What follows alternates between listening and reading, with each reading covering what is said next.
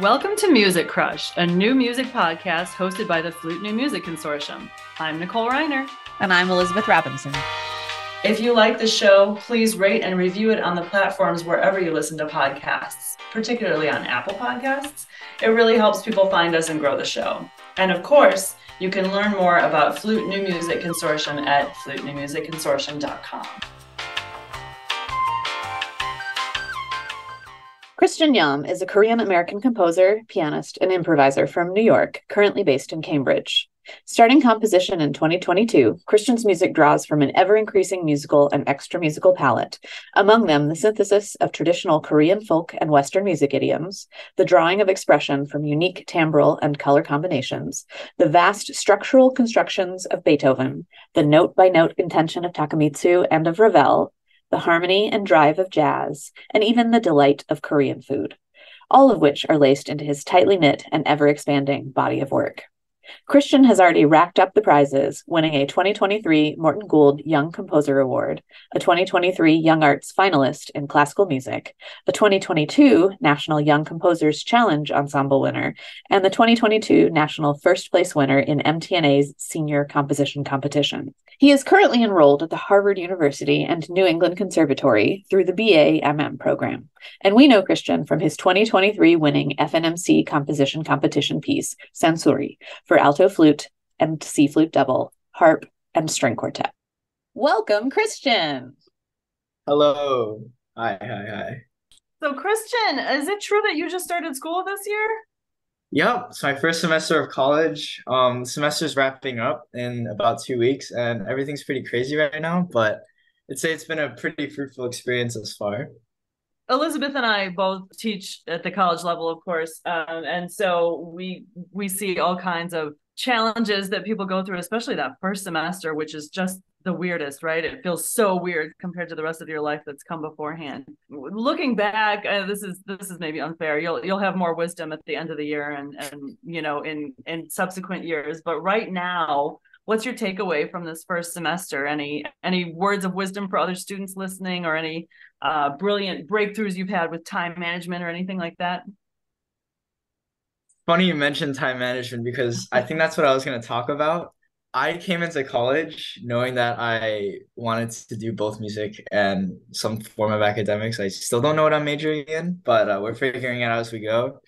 And part of that is that I'm basically doing two different schools. I'm at Harvard studying, I mean, as I said before, I have no idea what I'm studying. But right now I'm taking math and economics and whatnot. And I'm simultaneously a student at New England Conservatory. So I have to balance both music and academics on a daily basis. And that was a lot harder than I thought because I thought it would be a continuation of high school where academics necessarily didn't take very much time or energy, and music was where most of my life was devoted to. But now it's a pretty even 50-50 split. And I mean, I had a lot of fun during orientation, and little did I know, like 3 weeks later, kept having fun and did not get that much work done. So please, like, if you have an expectation of how much you want to get done, schedule accordingly, use your Google Calendar, and just also be realistic with yourself, because I think it's very easy to fall into the trap of expecting too much and then feeling bad about how much you've gotten done in a day. I know that's a pitfall I fall into quite often, but it'll all work out. Sometimes breaks are more productive than doing a whole ton of work, so you can re-energize yourself for the next day, next hour, the next week, however long you need. So are you catching the train constantly between two campuses for your Yeah. training? So the Harvard NEC dual degree works for the first 3 years as like NEC functions as weekly lessons for studio lessons. So every week on Monday at 5:30 p.m., I take the one bus to New Bean Station, and I get off at Symphony Hall, and then make my way to NEC, and then I commute back. So it's a 3 hour time commitment for commute and actually being at NEC. And then the rest of the time I'm at Harvard, either writing or doing schoolwork or hanging out with friends. And yeah, it's been very fun though. I look forward to it every week. It's been a minute since I lived in a place with a 3 hour commute, but I do remember there were various ways that people liked to spend their commute. What's your commute pastime passage of choice? So, okay, I don't actually commute for 3 hours. It's just like the commute and then being at NEC and then commuting back Oh, to I Harvard. see. I It's the see. I total of see. 3 hours. Yeah. Okay. Okay. That makes it a little bit Yeah. less intense. Oh, but you asked, how do I like to spend the commute? Yeah. Are you a reader? Are you a music listener? Are you a napper? I love listening to music always. Often I try and like, if it's a especially long commute, I like knowing what exactly I'm going to see along the route and then trying to match the music to what I'd probably see. It just makes the experience like a lot more in the moment. And I don't know, I feel like music amplifies my emotion and how I view things. And it's fun for me. Wow, so you're like creating soundtracks for your commutes. Yeah, so for Cool. NEC, I'm in the city a lot, so I just listen to hip hop on the way and it just kind of energizes me. Well, can we talk about the what I think is clearly the most important aspect of your bio? Can you talk to us about food? Oh boy, how I love food. What are your so you mentioned that plays a role in your music in terms of inspiration. How does food show up in your music? One of the pieces I'm kind of juggling with a whole lot of other projects is a piece for orchestra called Banchan. Basically, I take my associations with each like little plate of Korean food that you get at the beginning of, for example, a Korean barbecue meal. And I kind of take my musical associations with like adjectives I'd use to describe the food. Like I finished the first movement called Candied Potatoes, which in my opinion, is probably one of the best plates of banchan. And not every place has it, so you gotta find the right ones. But the place that I go to near my home, it's always it comes nice and warm. The outside is nice and it's nice and hardened by like the honey that they use. And then you crunch into it on the inside, it's soft. So I tried and capture the feeling of biting into something like crunchy. Like the opening motif is this crunchy xylophone line, and then it immediately leads into the wind sustaining the pitches of the xylophone. So it's like crunch, crunch, crunch, and then smooth winds, and then it builds and builds and builds into like the moment where you're just like, ah, I love this. And then I'm planning other movements that I still need to I still need to develop more. But for example, I want to do like a kimchi movement, particularly justice, because I love it so much. Yeah, all those musical associations with the food are used to like propel my ideas, and yeah, it's a lot of fun. Oh, any other favorite dishes that you would recommend we go out and try to find in our hometowns? If you have any Korean place, they probably should sell sundubujjigae, which Mhm. is it was essentially a soft tofu stew and Oh, like we a love those. spicy seafood broth. It's delicious. If you have a bowl of rice and you pour a little bit of it into the rice, and then maybe add a little bit of seafood and then eat and then try and like make the perfect combination of a bite. It hits every single time. Yeah, I love that too. I live in a place, Elizabeth lives in a place where it's pretty hard to find authentic ingredients. You might Mm. not. I'm sure it's much better in Boston, but do you ever find that like do you do any cooking at home? Do you find that you have to make substitutions because we don't have the right ingredients here in the States? So my grandparents, luckily enough, are very particular about the ingredients that they use to make their Hmm. Korean food. So they always commute to H Mart, which is about like 40 minutes away from my home. And if you don't know what H Mart is, it's essentially an Asian grocery, and they sell a whole array of authentic, in my case, very, very high quality authentic Korean ingredients. So I've never really had the the issue of like authentic Korean ingredients because my grandparents are so devoted and adamant about getting the right things. But yeah, if I had to say to make substitution, if you want to make Korean food, go ahead. I mean, it'll probably end up tasting pretty similar. I mean, yeah, I've never tried it, but I'd want to. You may someday. Yeah, I think I might have to someday. And for those who are listening and have just vaguely heard of H Mart, it may be from Michelle Zauner's memoir "Crying in H Mart." Highly Yes. recommend if you I haven't also read it. highly recommend. Yeah. I read that on a plane ride to San Diego, and it was like it just got me in my feels before I saw some Yeah, friends. I Yeah. bet. Switching gears away from the snacks, what kind of advice are you getting in school in terms of collaborating with performers or favoring certain types of ensembles? So as for advice at school, NEC is very good, or New England Conservatory, which is the second half of my education. They're very open about the types of ensembles that you would write for and the instrumentation and like particular aesthetic for said instrumentation. They're very open-minded about all of it. So really, if you have an idea and there's an ensemble to accommodate that idea, I'm in the environment where you should just go for it.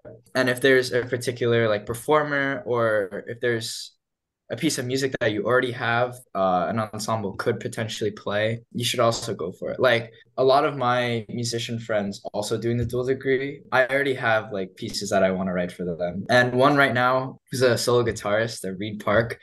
I'm writing a guitar piece for him because I've always wanted to write for guitar, but I wanted to try and expand the guitar repertoire into something that is like really delves into harmonics. And I had the avenue to do that because of the program. And I mean NEC is always so good about providing like that mentality to just go for it. So I just did. And I think a fruitful collaboration is happening. Yeah, there are times where you're lucky enough to have ensembles that want you to write for them. So like the Harvard Battleship Chamber players, which I'm very excited to write for, reached out to me and they wanted me to write a piece for their ensemble, which is comprised of 13 strings. And I've been trying to think of how to do it justice since. As for more advice that I've been given, my teacher always tries and pushes me to like create new challenges to solve and give fresh perspective on every single piece. In my opinion, it makes the composition process a lot more sustainable. I often have a hard time of comparing myself to what I've previously written. So presenting a new and fresh challenge to yourself gives you just a completely new and fresh perspective to where you have no baseline or benchmark to work towards. And you just do where your nose leads you, you know? And I think that's the most fun. Really excited to hear that you're in a place in life where literally your imagination is the limit. So I think my follow-up Mm. question is, you've been wanting to write a piece for guitar, and it sounds like that's happening for you. What are some other things you hope that you're able to squeeze into your time at NEC? Oh, future project. So I'm currently drafting a piece for solo percussion. It's through an avenue of a lot of combined inspiration. At Harvard, there's a mandatory writing class called XPOS 20, which is essentially just like your intro to like argumentative academic writing. And I happen to have this seminar, or my particular topic in the writing seminar is on like the rationality of supernatural beliefs. And so for our final project, our assignment is to choose a a mode of thought or religion of some sort to further research. And I chose Korean shamanism, which is super cool because I knew of shamanist music before choosing the topic. So because I'm urged to learn so much about shamanism, and I had an inkling of an interest in shamanist music. It's really providing the avenue to create music out of this like burst of inspiration I've had.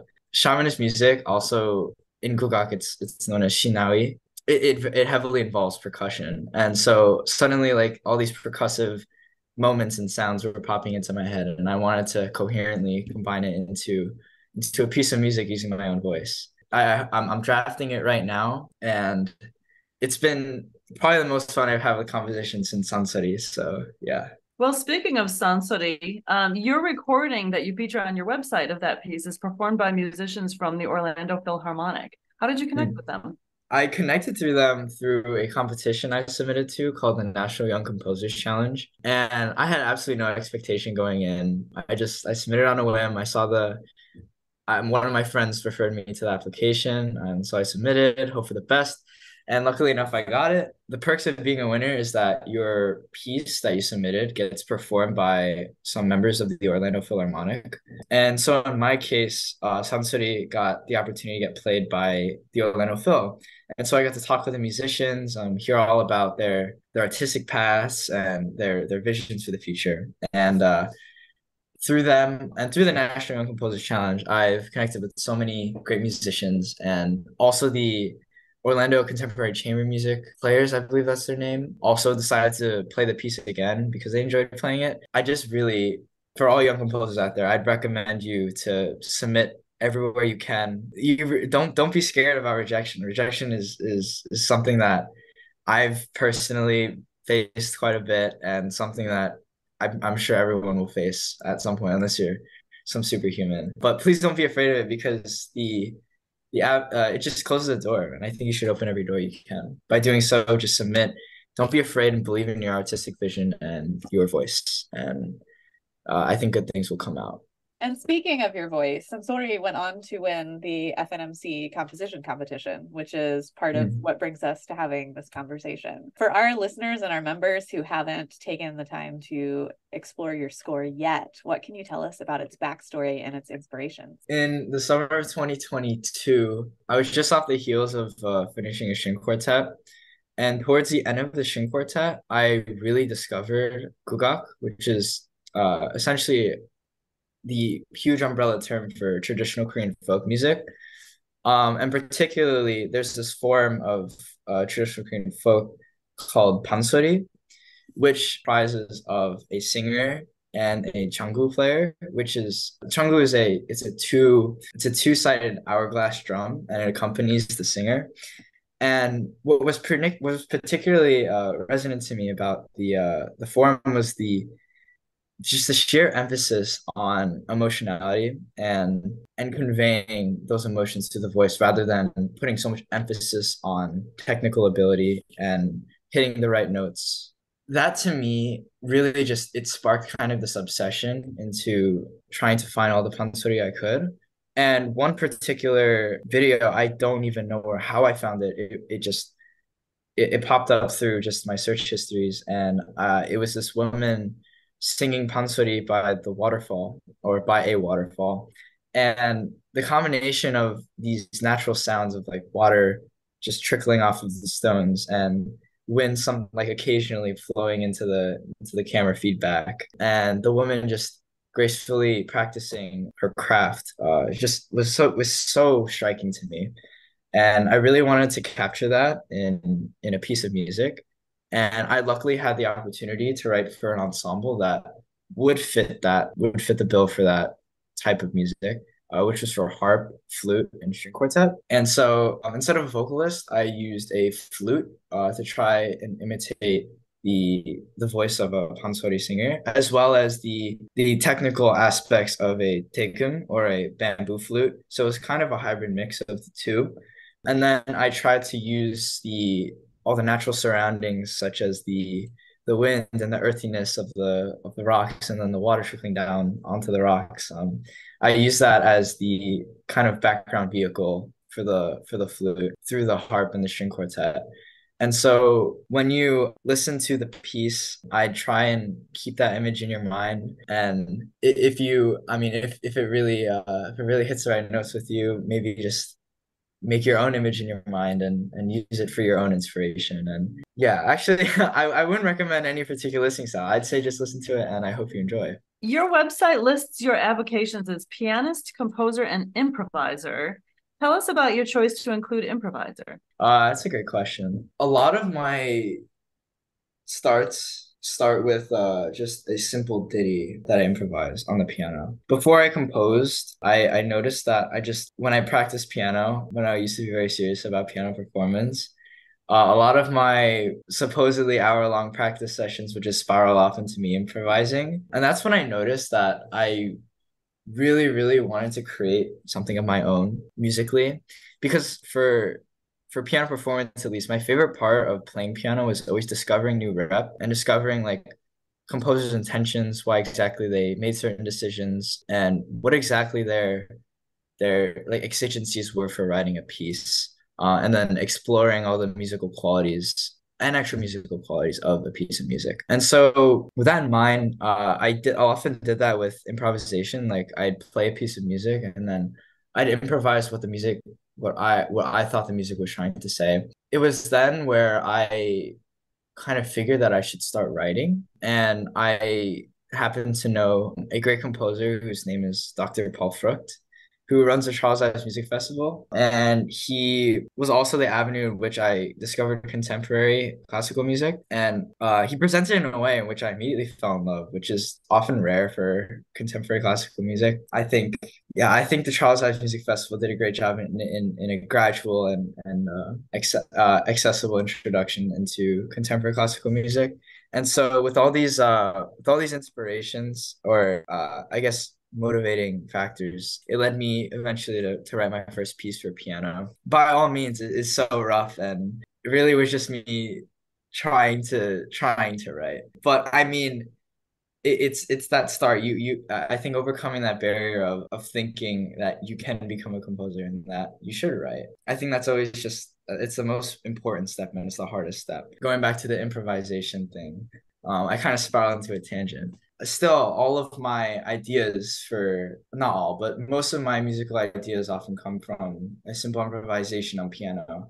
And if I find that something that clicks and something I can further develop in my mind, I do so. And I kind of I don't know, I found that improvising, not necessarily like physically, but in my mind, like improvising the form of a piece or improvising like spontaneously, like what musical effect would happen at this moment in time where I have something formulated in my head, really helps with developing a piece of music. Because I find that when I try and write everything out and meticulously and pragmatically figure out how a piece should go, it just often sounds stilted and like I'm forcing myself to say something.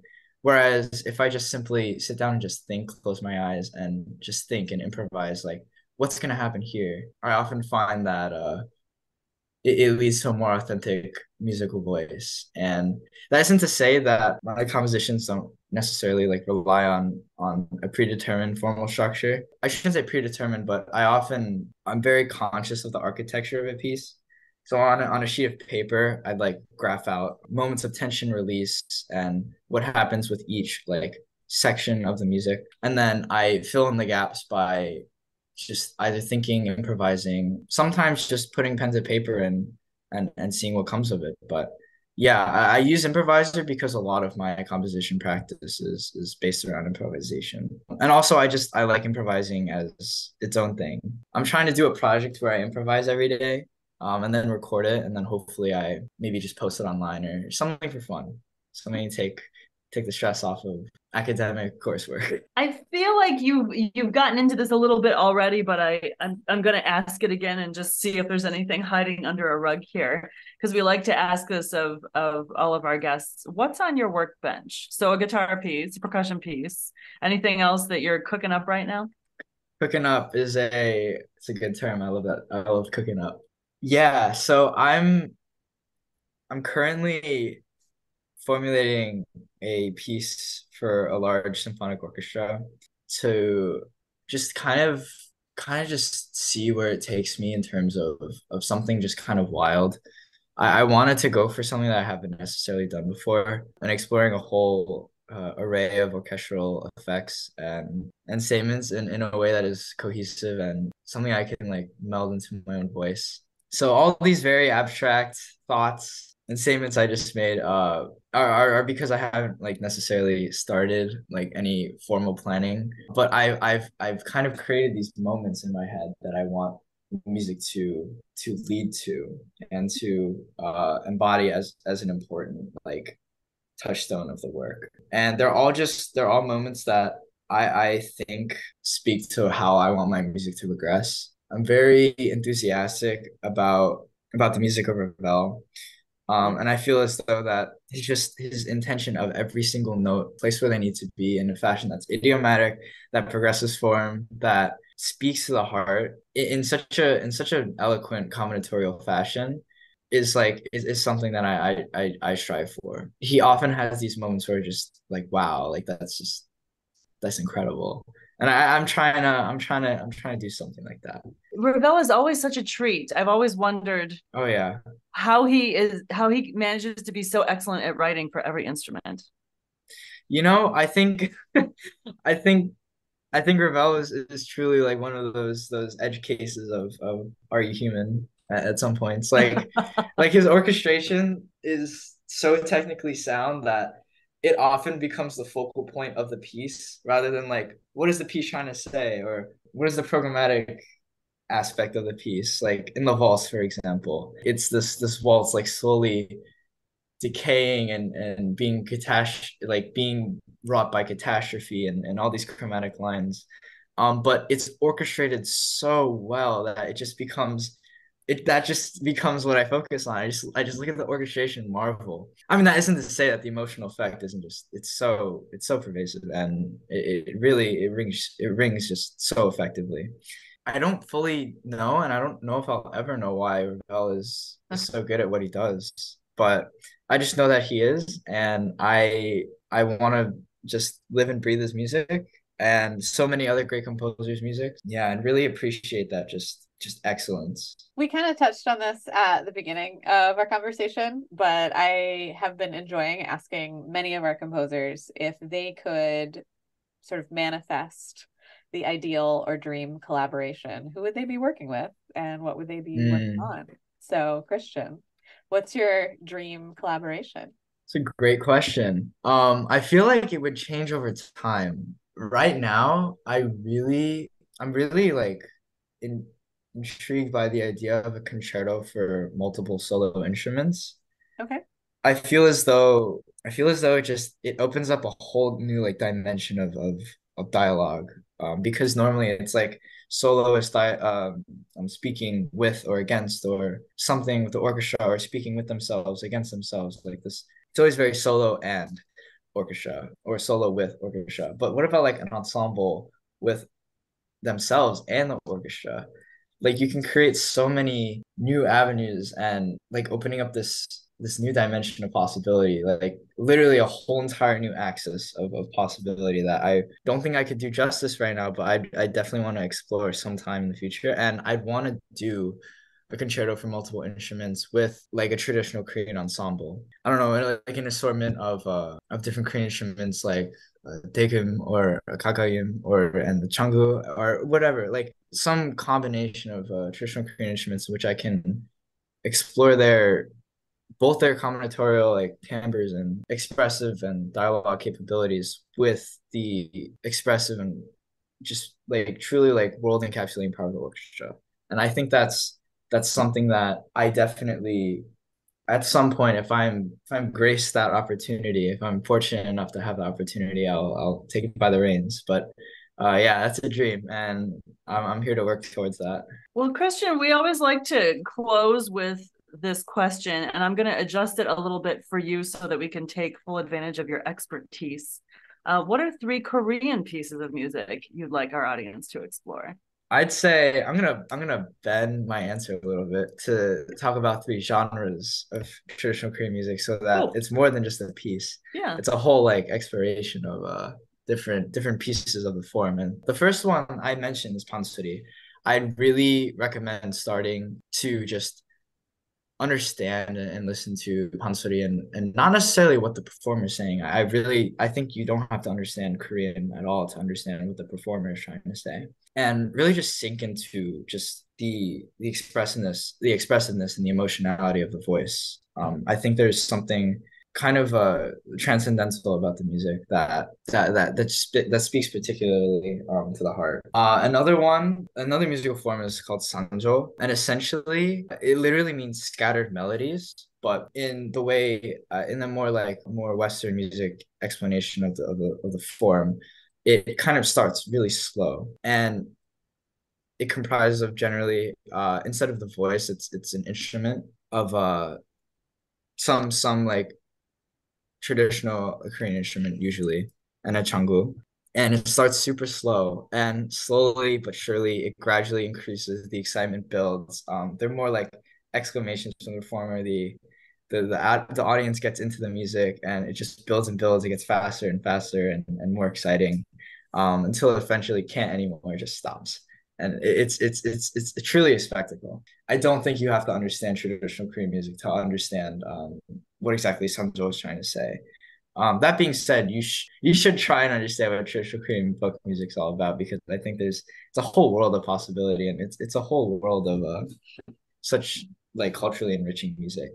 And then finally, because of my percussion piece that I'm doing, because I'm learning about it right now, I'd look at Shinai, which is shamanist music. It's really so broad, and there isn't a term I'd exactly use to pinpoint what it is, but it's often played with kut, or shamanist rituals. And I look at both, and particularly the music that backs the shamanist rituals, because it usually is accompanied by some form of music. And if it happens to be Shinawi, then you should do it. Yeah, I think that's all. Well, Christian, thank you so much for sharing some time with us and letting us get to know you and your artistic process and your winning piece, Sansori, a little bit more. Of course. It was a pleasure. Thank you for joining us for another episode of Music Crush. You can subscribe wherever you get your podcasts. You can also support the podcast, read show notes, and learn more about FNMC by visiting www.flutenewmusicconsortium.com.